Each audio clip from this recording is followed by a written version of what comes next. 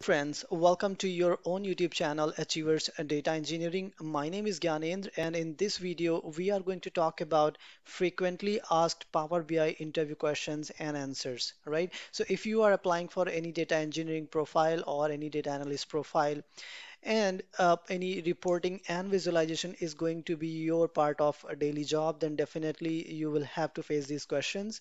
So the first question that I have put here is what is the difference between Power BI and Tableau, right? So both are the visualization tools, and interviewer would like to know from you which one would you like to use and why. So what are the key differences between them? Let's have a look now.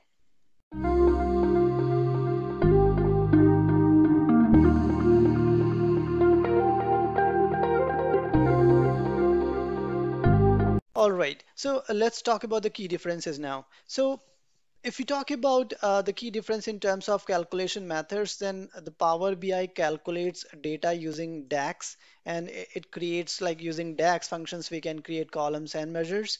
Whereas if we talk about the calculation method in Tableau, it uses MDX, that is multidimensional expressions.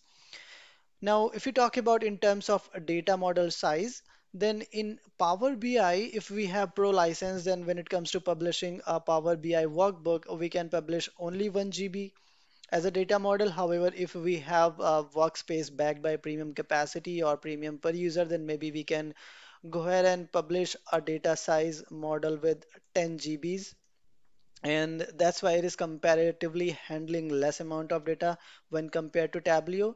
And Tableau workbook, there is extension with .tbwx, that is like Tableau packaged workbook, can handle approximate 15 GB of data in a single workbook, right? Now, when we talk about the performance, if we have a limited amount of data, right, on less data, Power BI performs very well.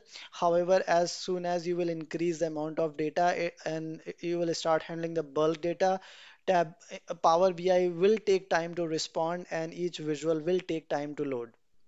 However, Tableau is built in to handle large amount of data, and it can quickly provide extensive features for visualization of data. All right. Now, again, comes to Power BI. Power BI, it is comparatively cheaper. And furthermore, once you will go and start publishing your files and do some more visualization, then more you use it, more you pay, right? So if you go for premium capacity license, you will go for Power BI embedded connectivity with Azure, and you will incorporate more and more features, then definitely you will have to pay more.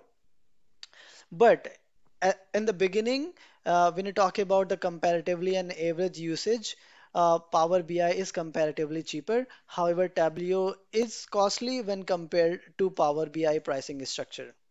All right. So the differences that I'm telling you here, I'm not here to either promote or degrade either of the tool, but my intention is to have key differences between them.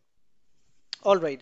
Now, the next question will come into mind, that when to choose which tool, right? So interviewer will ask you, when would you like to choose which tool? So what we can say here, if we have a huge amount of data and our primary focus is on a visualization only instead of analytics, then definitely I would go with Tableau.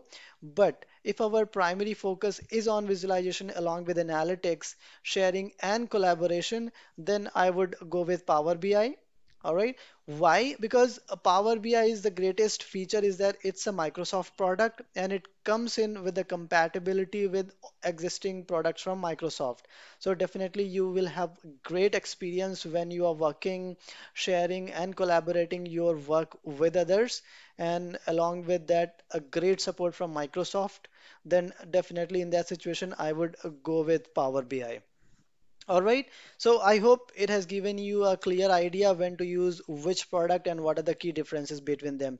If you like the content, please go ahead and hit the like button and do subscribe to my channel to stay up to date on any latest video which I upload. Thank you for watching. Keep learning. Have a great day.